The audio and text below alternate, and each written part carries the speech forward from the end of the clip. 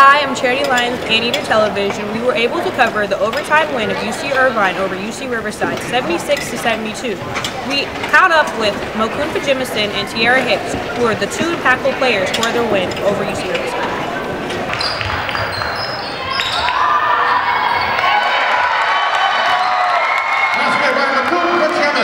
Hello, I'm here with Mokun Fajemisin coming off their win against UC Riverside, which is ranked number 4 in the Big West Conference. How does it feel?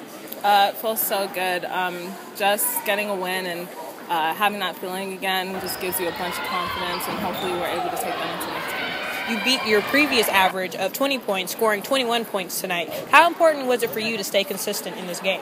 I wasn't even really thinking about that. I was just thinking about trying to finish the passes that my teammates gave me and trying to contribute. That was the main focus I had during the game. Also, you are now leading the conference in double-doubles. You have 6 double-doubles this game, so how does it feel also to be leading the conference with the amount of double-doubles you have?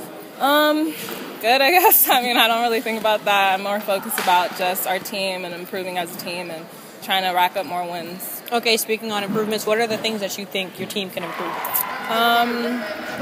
Just again, it's always a focus for us to play one-on-one defense.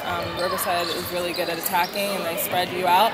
And I think that the first half they exposed us a little bit, but the second half we were able to improve on that. So hopefully we can keep improving on that as the season goes on.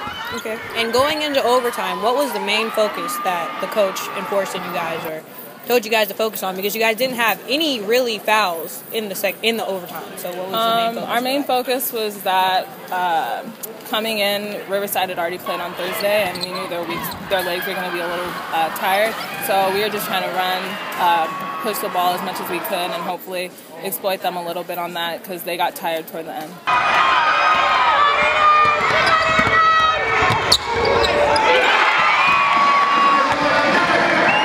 I'm here with Tierra Hicks, also coming off a win against UC Riverside. How does it feel for you for your guys' 5th win actually this season? How does it feel?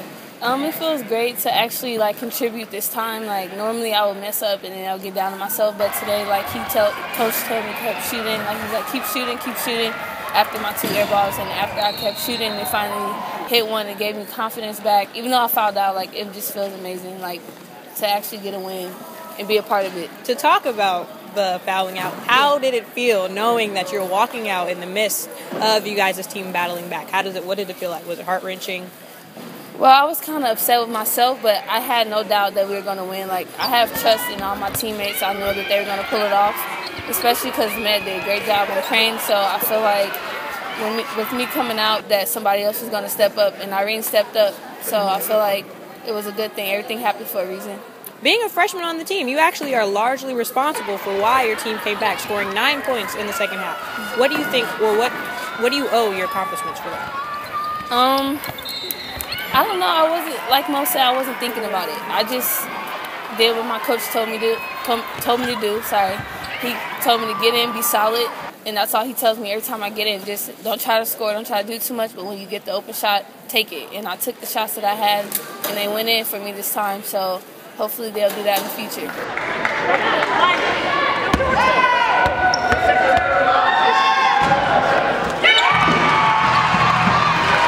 This is Charity Lyons from Anteater Television signing off.